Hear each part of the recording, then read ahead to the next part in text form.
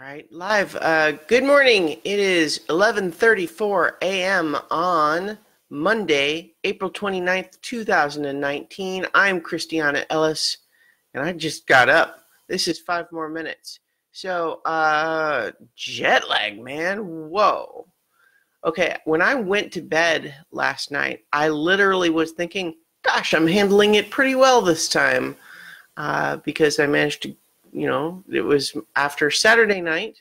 I slept at approximately the right times, and then I was going to bed at approximately the right time on Sunday night, and I set an alarm to get up at the approximately right time this morning, and apparently I just slept right through it. And the alarm that I use when I'm at home is a clock radio that turns on the radio and plays for an hour, which means that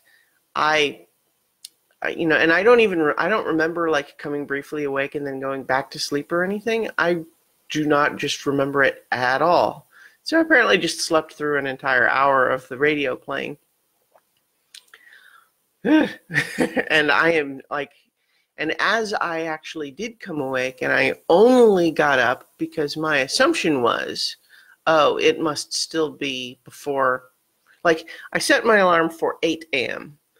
And so the sun was going to come up before that. And so when I saw that there was light in the room, I was thinking, oh, it must be like 7.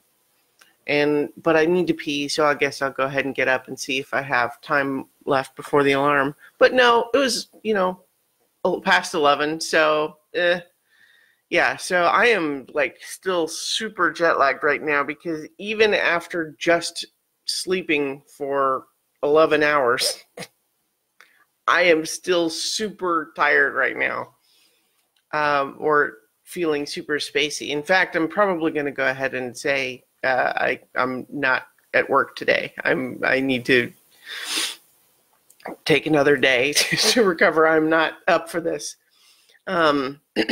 which is partly predictable. I thought I might need to do that, but but also on top of that, on top of the jet lag, I am also kind of still reeling like a lot of people on the internet. And again, like I said in the title, I'm not going to spoil either of these things, but Avengers Endgame and Game of Thrones both had, like big, exhausting battle sequences with lots of emotional impact. Yeah, so I'm not going to spoil any details about what happens in either, except that I think it's not really a spoiler to say that in Avengers a big battle happens, and in Game of Thrones a big battle happens. So that's really all I need to say about it. But just to say that, like, to the extent that you are invested in either of those two universes, it was a big deal this week. So I am invested in both, and it was a big deal. And so, gosh,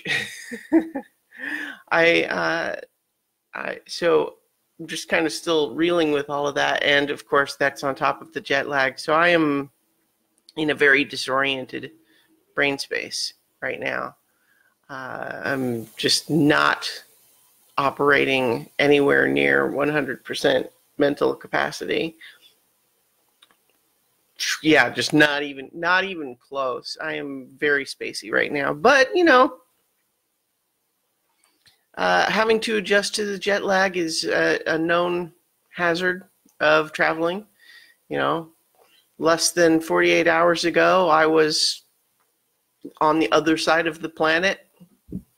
I think it makes sense that you need some time to adjust for that, But coming back to Boston and having, having all trees on, leaves on all the trees now, which happened, while I was away. It's nice. Spring has sprung, to use a playful but common aphorism. So now I have to just decide that, even if I'm deciding today is calling in sick as a recovery day, what do I do? Because what I really feel like I want to do is go back to bed, but that is certainly not going to help me continue to adjust to the time change.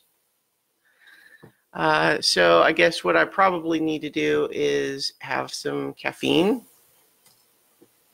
maybe go for a walk out in the sunlight, help my body to adjust. Yeah, I think that's probably what I will be doing. So in the meantime, I'm going to go ahead and leave it there, and I will talk to you all tomorrow for 5 more minutes. Hopefully I will be slightly more recovered by then.